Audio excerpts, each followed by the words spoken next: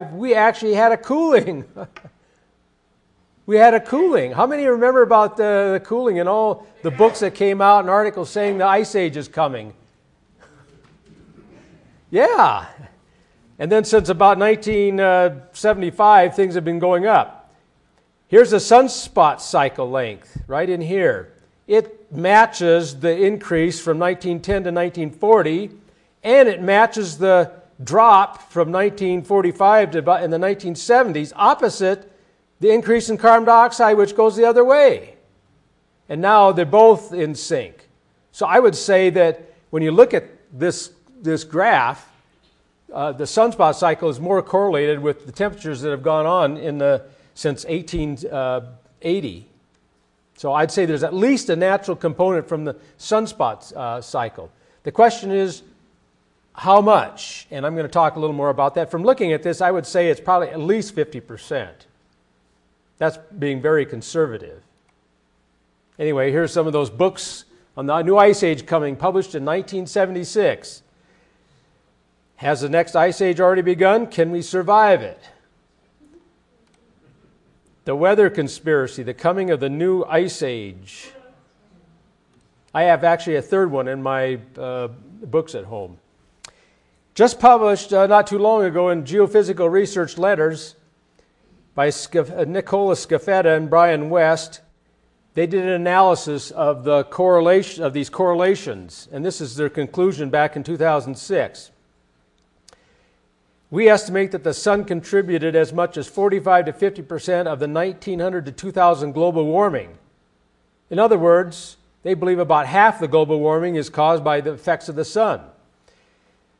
25 to 35% from 1980 to 2000 of the global warming is from the sun. In fact, they think that man is mostly responsible for the global warming as of late, is what they're saying. But before 1945, or in the period 1900 and 1950, they believe that global warming was caused by the sun 76%. So when they average it, you get about 50%. This is published in the standard scientific literature. In fact, there's a lot in there that you can go read yourself, and even Al Gore can read it if he would take the time. Here is the global average temperature since about 1988. This year was a strong El Nino year, so it's an anomaly. So you can almost erase that. That was due, El Nino causes a global warming. But if you kind of draw a smooth curve in here like this, it almost looks like global warming has peaked by 2002. And a number of scientists have pointed this out. And it appears that it might be going down. In fact, last winter was quite cool all over the globe. And that cooling has continued into the spring and summer. And so it appears that we have global cooling starting now. And you know something? This matches what's going on in the sun, because we're in a sunspot minimum right now. Not only an 11-year min, but a 100-year Gleisberg cycle min. In fact, I'm told that we should have sunspots showing up in the sun now, but we're not getting any. So it's appearing like maybe we're going into another Maunder minimum, where we had 70 years where they hardly saw any sunspots, and it was quite cool. So it appears like we're going into global cooling, and it's matching what's going on in the sun while CO2 continues to increase. But I must have a caveat on this. It's a little too soon to tell. We've only had about 1 year of cooling. It's a little too soon to tell. There might be natural effects from the oceans, which some people think could be causing this. But time will tell. But regardless, it appears that we've been cooling over at least the last year, and some think since about 2002.